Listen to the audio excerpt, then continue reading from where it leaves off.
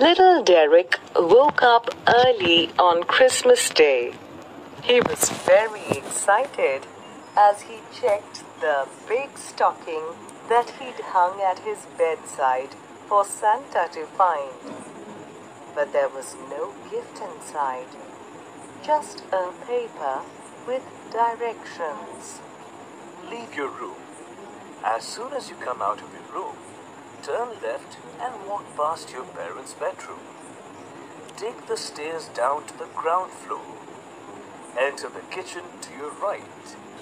Find the old cookie box on the shelf above the dustbin.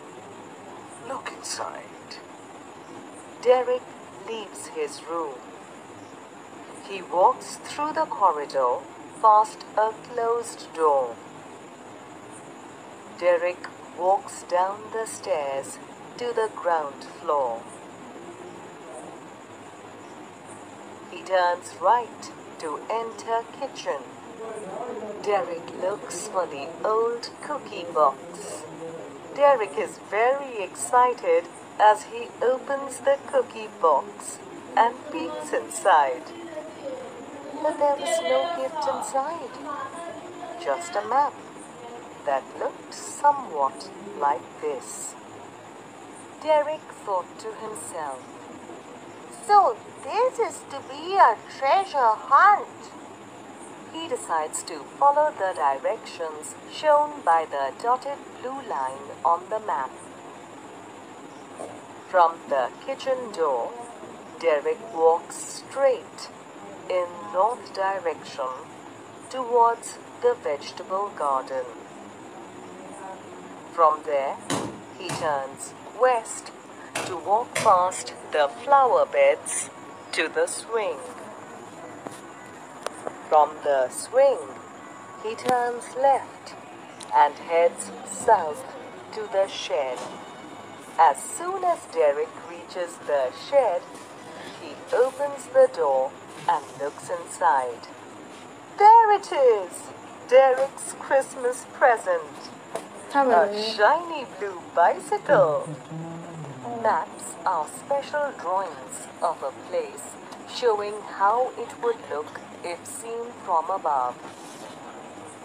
This map of the physical features of India shows the land in several colors. These represent the different heights of the land. The sea too is shown in different shades of blue. These tell us how deep the sea is. Beside the map, you can see an information box. This is the legend.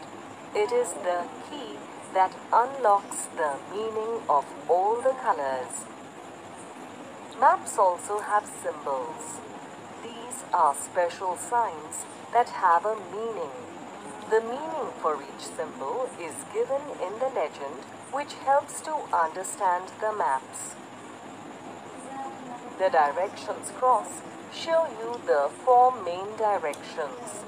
4 other directions, northeast, southeast, southwest, and northwest, lie between the 4 main directions.